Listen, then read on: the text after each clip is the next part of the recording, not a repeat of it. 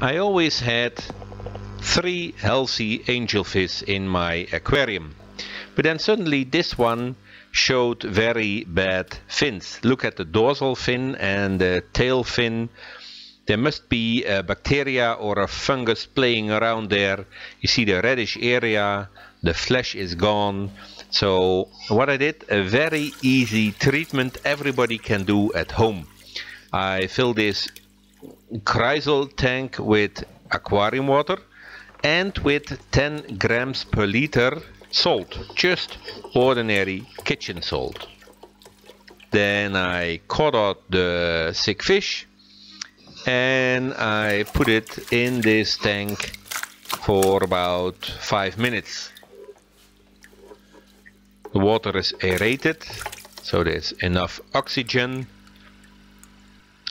and it is quite easily swimming around there. Do not forget the fish, but with 10 grams per liter it can handle that quite well. I did that once or maximum twice per day for about a week, and after that the fish went back into the aquarium. But then I changed the system a little bit, because after a week it still looked like this. Better, but I was not satisfied yet. So I made the jellyfish Kreisel a quarantine tank, and the treatment tank was the yellow bucket. So the fish was not put back in the aquarium, and in the jellyfish Kreisel was normal aquarium water without salt.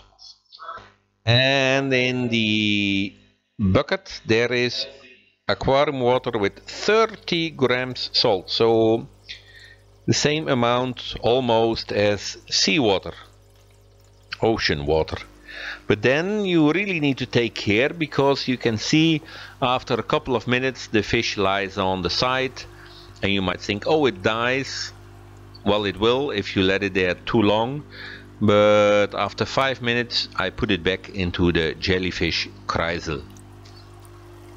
And that really worked well. I made it nice acidic with older cones, this jellyfish Kreisel water. And then after a week doing that, again once per day, I put it back into the aquarium, assuming all the fungi and all the bacteria were dead. And look at the next clip, how healthy the fish is after 2 weeks.